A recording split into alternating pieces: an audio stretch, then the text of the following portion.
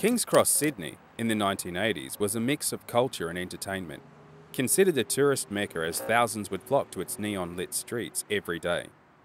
It was also known to many as a haven of Sydney's criminal underworld. Shops, restaurants, nightclubs, brothels, and illegal casinos. There was something there for everyone, and corrupt police were no different. One day in 1984, decorated New South Wales Detective Roger Rogerson was being closely investigated by his own police force from high up on a rooftop in the suburb of Waterloo. The police were hoping to snap a picture of the detective and his associate. He was at the Iron Duke Hotel, meeting with big-time Sydney crook, Arthur Neddy Smith.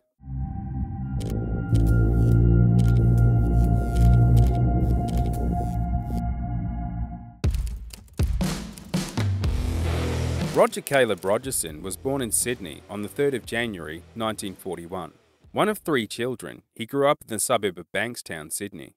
After attending Homebush Boys High School, Rogerson entered the police force in New South Wales Police Cadet Service in 1958. Showing promise early on in his career, Rogerson quickly rose through the ranks to become a detective and was involved in numerous high-profile cases of the late 60s and early 70s, such as the Toe Cutter gang murder and the Whiskey A Go-Go nightclub bombing in Queensland, the latter of which he and another Sydney detective were called in for investigation due to suspected connection with Sydney criminals. Becoming a part of the Special Weapons and Operations Squad, Rogerson was regularly called upon to take part in the arrest of dangerous offenders in the 1970s. Rogerson became so prolific in his job that his name was known by police branches all over Australia, particularly along the East Coast. In June of 1976, he was with a SWAT team that surrounded the Avoca Beach on the Central Coast to apprehend Philip Weston, a bank robber and jail escapee. When Weston tried to flee, the SWAT opened fire and killed him. Rogerson later stated that his team, quote, blew his head off. However, his colleagues' memories of this differ somewhat. Such was his reputation, Rogerson could gain convictions based on the strength of unsigned records of interviews with prisoners, known as police verbals. Not only that, but he was also asked to investigate the infamous Ananda Marga conspiracy case, which involved a spiritual New Age group and a Sydney Hilton hotel bombing that occurred on the 13th of February 1978, when a bomb exploded outside the Hilton Hotel in George Street, Sydney. This was despite Rogerson having no association with the special branch investigating the crime. In 1980, Rogerson was awarded the prestigious Peter Mitchell Award for the arrest of escaped armed robber Gary Purdy, a decorated detective respected in his community and in his job, a member of the revered Armed Hold-Up Squad, and an upcoming glowing 6-page recommendation for a rank promotion to sergeant. He was even referred to as, quote, the greatest copper ever and hero. Everything seemed to be coming up Rogerson. Simultaneously, while Rogerson was rising through the ranks, corruption within politics and police in New South Wales was reaching an all-time high. Rogerson was about to go from revered to reviled. By the early 1980s, rumours had begun swirling around Rogerson's alleged connections to Sydney's criminal underworld. He was perhaps just another product of his time. Inside the police branches of New South Wales, officers far more senior than Rogerson would face accusations of corruption and misconduct, including a string of 3 police commissioners in the 1970s. According to an article in the Sydney Morning Herald, Deputy Commissioner Bill Allen was forced to resign in 1982 after taking an overseas holiday partly paid for by gambling figures and meeting regularly with the state's most notorious gangster, Abe Saffron, alone in his office on 6 different occasions. King's Cross was ruled not by the gangsters, but by the crooked cops who ran rackets on the dozen or so outlets that were allowed to sell drugs on the street without police interference.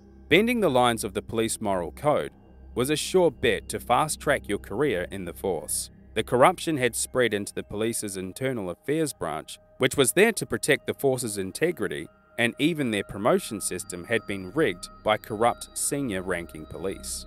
It was understood by those in Sydney's police force. If you saw it, you dare not speak it, a so-called blue code of silence. Honest cops were ultimately persecuted by the corrupt inner circle, and even feared for their lives. However, that blue coat of silence was about to come screaming into the wider world, opening up a wave of allegations and accusations, and prompting the government to form royal inquests into the widespread corruption. The downfall of Rogerson began in 1976, when he was involved in the arrest of Bobby Chapman and Arthur Stanley Neddy Smith. This would start a long-term relationship between Rogerson and Smith, whom the latter claimed would regularly take bribes in return for a license to commit crimes. Smith was well known in the late 1970s to be dealing large amounts of heroin. Although it would be years later when the mainstream media caught wind of this, it was through Neddy Smith's connection to Warren Lanfranchi that Rogerson's squeaky clean image came undone. 23-year-old Warren Lanfranchi was a known drug dealer working for Neddy Smith. Lanfranchi was not long out of jail for a string of other offences, including the attempted murder of a motorcycle cop and a murder of a small-time drug dealer in Wollongong, who was alleged to be in police protection. It was in June of 1981 when Rogerson organised a meeting with Warren Lanfranchi through mutual contact Smith under the pretense of paying a $10,000 bribe to the detective, and they met in Sydney's Chippendale. Lanfranchi was then shot dead by Rogerson. Minutes after the killing, Rogerson gave an interview to a news reporter and was briefly hailed as a hero who was keeping the mean streets of Sydney clean. This all came crashing down when the partner of Lanfranchi, sex worker Sallie-Anne Huckstepp, took to the media and made serious allegations that Lanfranchi was not armed and was in fact murdered in cold blood. A sentiment that was also shared by Lanfranchi's father and Huckstepp's friend, Lynn Woodward. Detective Rogerson from the Armed Hold-Up Squad. Detective Rogerson has a reputation as being a very evil man. Had Warren had dealings with Detective Rogerson before? Not as far as I know, no. Well, he knew Sergeant Rogerson was involved in armed robberies, that he supplied heroin to Parramatta Jail. He supplied heroin to Parramatta Jail? That's right. The man he's ripped off is this policeman, and he's frightened. Warren thought that Detective Rogerson was going to kill him. Why did he think that? Because $37,000 is a lot of money. Demanding an investigation into Lanfranchi's death, Huckstepp also made statements to the New South Wales Police Internal Affairs Branch. During a coronial inquest, Rogerson maintained that he was acting in self-defense. Quote, "I regret it. Of course I do. I believe I acted in good faith, and that if I had not shot him, he would have shot me." End quote. The inquest cleared him of any wrongdoing, and that while he had not shot in self-defense, he had done so while trying to make an arrest. Huckstepp's friend, Lynn Woodward, supposedly had evidence Lanfranchi had gone to the meeting unarmed, but she disappeared hours after making her first appearance at the inquest and was never seen again. Huckstepp followed a similar fate, and years later, her body was found in Centennial Park. If Huckstepp's whistleblowing started the fire, then it was fellow detective Michael Jury's incident that added fuel to the blaze. In June of 1984, New South Wales Drug Squad detective Michael Jury was shot through his kitchen window at home whilst feeding his young daughter. Prior to this, Jury had infiltrated a heroin drug ring in Melbourne through Sydney-based dealers Jack Richardson and Frank Avery, who led him to major Southern player Alan Williams. Jury maintained that Detective Rogerson had attempted to bribe him to tamper with the evidence against Williams. Many in the New South Wales Police Force chose not to believe it, while others firmly stood by their fellow colleague. An investigation into the allegations quickly followed. Rogerson was charged with bribery and attempted murder, and Alan Williams testified that he paid $50,000 each to Rogerson and well-known hitman Christopher Dale Flannery to murder Detective Jury. The courts, however, ruled in Rogerson's favour, and he was eventually acquitted. However, the trial and accusations did more harm to his reputation than good. In November of 1984, Rogerson was suspended from active service in the New South Wales Police, and in 1986, he was dismissed outright from the force. From this day forward, his name was synonymous in the headlines with words like corrupt and disgraced detective. After leaving the force, Rogerson worked in the building and construction industry as a supplier of scaffolding. It wasn't until 1990 that Rogerson was sent to prison after being found guilty of perverting the court of justice after being found with several bank accounts in false names with an excess of $110,000. Rogerson spent 3 years in Berrima Prison and was an inmate with a former commissioner who had previously been found guilty of corruption. Around this time, an investigation was launched into police corruption in New South Wales. And during this, a former associate of Rogerson, Neddy Smith, had confessed that he had been paying bribes to the New South Wales detective for years, and this would give him the green light to commit any crimes in Sydney as long as it wasn't murder. Smith was also in prison in 1989 and would remain there until his death.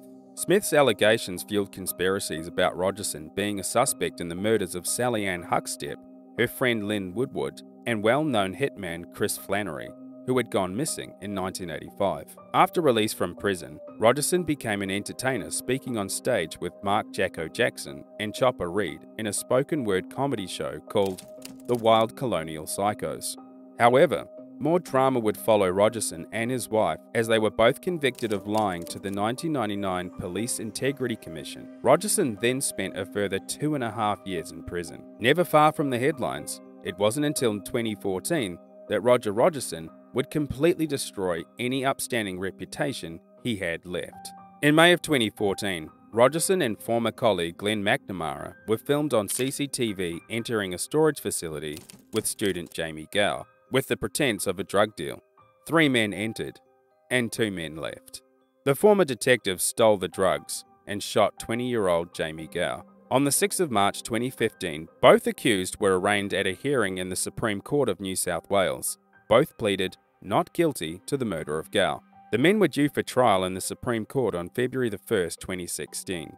And on the 2nd of September 2016, Justice Jeffrey Bellew sentenced Rogerson and MacNamara to life in prison with the statement, quote, "The joint criminal enterprise to which each offender was a party was extensive in its planning, brutal in its execution, and callous in its aftermath." End quote. Lawyers for both Rogerson and MacNamara indicated they would appeal against the sentence. However, neither Rogerson nor MacNamara formally lodged appeals. In July 2019, Rogerson's last application for an extension of time to do so was refused by the New South Wales Supreme Court. On January 21st, 2024, disgraced detective and Australia's most corrupt cop died at the age of 83 at the Prince of Wales Hospital. There's an old saying that comes to mind when thinking about Roger Rogerson and his acts of murder and corruption. One rotten apple can spoil the whole bunch. I get a lot of comments on here about how greedy the government is or how corrupt and crooked the cops are in whatever part of the world you live in. But I think it would be unfair to tar everyone with the same brush, especially when we know of and have heard examples of police in our communities who really did the right thing.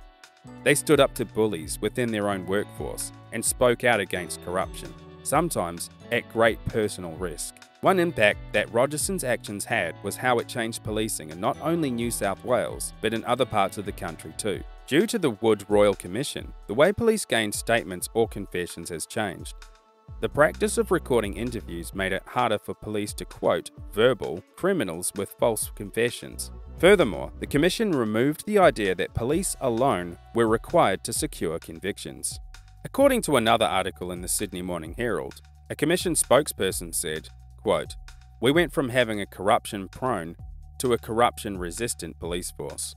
End quote. Further statements were added by New South Wales police spokespeople, and they stated that the entire recruitment process has changed. Not only that, but they had new technologies and resources that weren't available back in the 70s and 80s. Junior recruits were more eager to whistleblow and call out the bad behaviour, something they lacked sorely in the past. But what are your thoughts on Roger Rogerson, Australia's most corrupt cop? Let me know in the comments below.